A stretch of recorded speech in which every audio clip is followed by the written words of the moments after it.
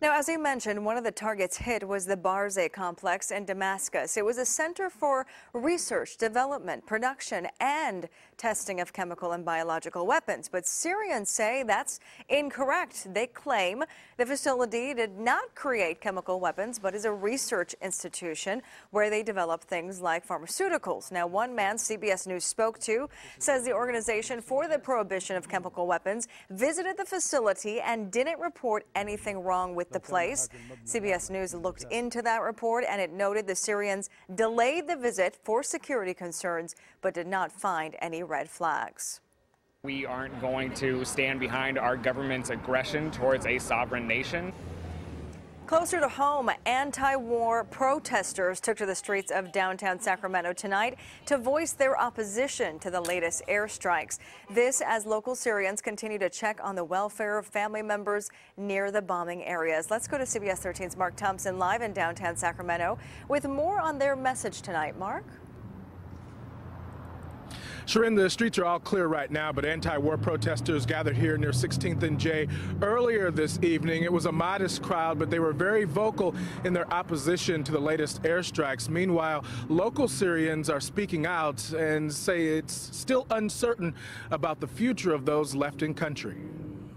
No war! No way! Around 24 people gathered at the intersection of 16th and J in Sacramento, chanting and soliciting drivers to honk for their cause. We are standing up against the recent attacks that the United States is participating in against Syria, and which is obviously ramping up aggression between Iran and Russia as Syria's allies, and we want to say that Sacramento won't stand for that. Last night, the U.S. with France and Great Britain launched airstrikes near the Syrian capital of Damascus in response to last weekend's chemical weapons attack in the rebel-held town of Douma. The U.S. pointing to the regime of Syrian President Bashar al-Assad as the likely perpetrator. There is actually no proof that the chemical attack actually took place, and even less proof that it was done by the Assad government. This is just a very hypocritical thing for the United States to do, considering we have so many atrocities here at home.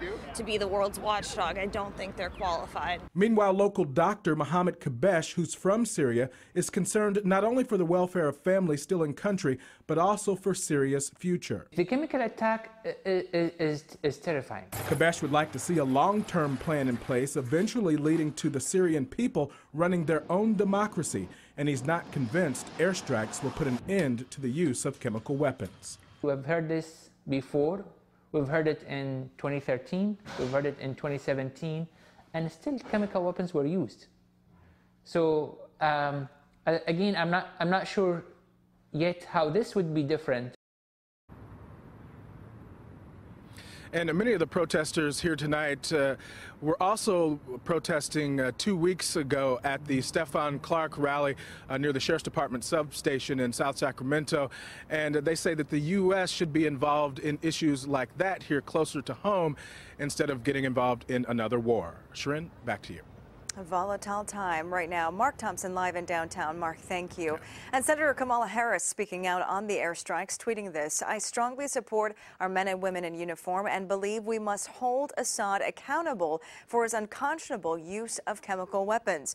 But I am deeply concerned about the legal rationale of last night's strikes.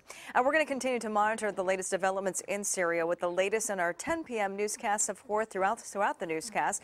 You can read more on our website, cbs13.com.